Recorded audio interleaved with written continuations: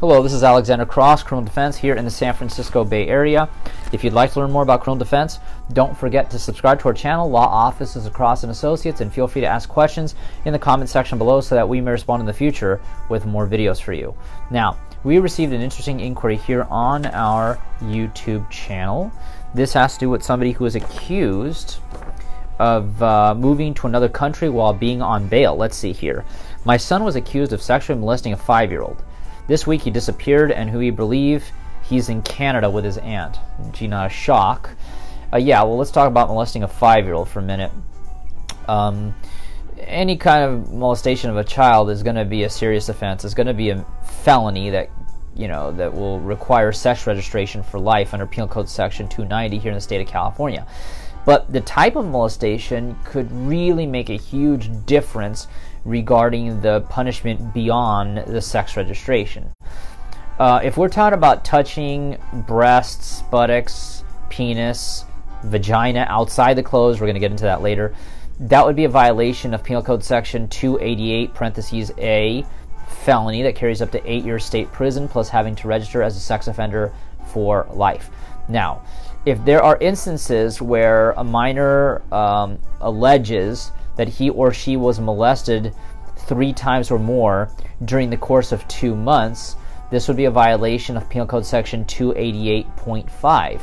That is continual sexual abuse of a minor, obviously also a felony, obviously also carries sex registration, but that carries also 16 years, up to 16 years of state prison. Now, if there's an allegation of any kind of penetration, either vaginal or anal, so we're talking about a boy here, but just any kind of penetration, now we're talking about a violation of Penal Code Section 288.7, parentheses A.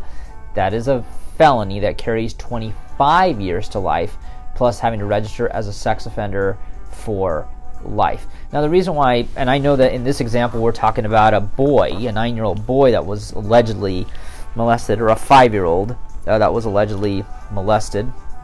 Actually, it doesn't even say that it was a boy, so it very well could have been a girl.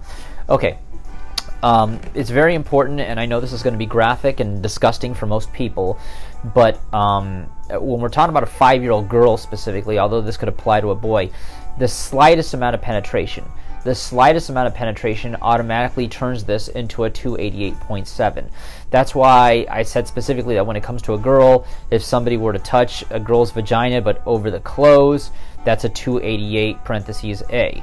However, it's not necessary to shove a finger or penis or whatever into a girl's vagina. Simply passing the vaginal lips, the labia minora, that is enough for this to be considered penetration under the law. So if some guy were to rub a little girl down there under the clothing, that's gonna be a 288.7, and he will be facing 25 to life. It's not a surprise that he skipped bail, obviously, because of the seriousness of the offense. However, remember, Canada will have extradition with the United States, has an agreement of extradition, so they'll just arrest him in Canada, bring him back here once they get a hold of him, and it's going to go worse.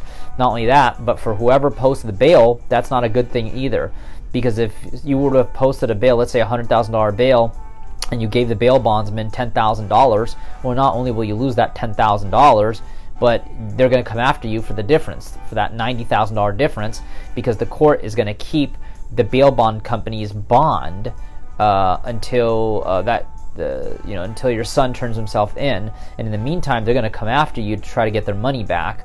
And keep in mind, they need to get a hold of your son or you within a year, otherwise that bond goes poof.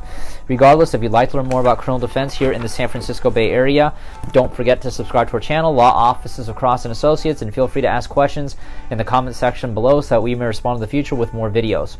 But if you've been accused of a crime and need representation in court here in the San Francisco Bay Area, call us now for a free consultation at 1-800-862-7677. Once again, 1-800-862-7677. On our next video, we're going to be discussing the case of somebody who failed a lie detector test. Criminal lawyer, criminal lawyers, DUI lawyer, DUI lawyers, criminal attorney, criminal attorneys, DUI attorney, DUI attorneys.